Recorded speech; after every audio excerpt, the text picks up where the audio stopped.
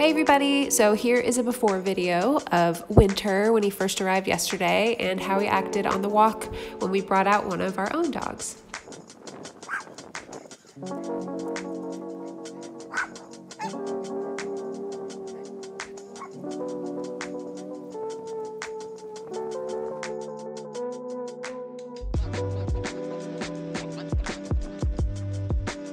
So I debated showing this clip because I know some people might not like watching a little dog not want to go with me on the leash, but I think this is super important because I'm introducing him to the prong collar here and he doesn't want to do what he doesn't want to do.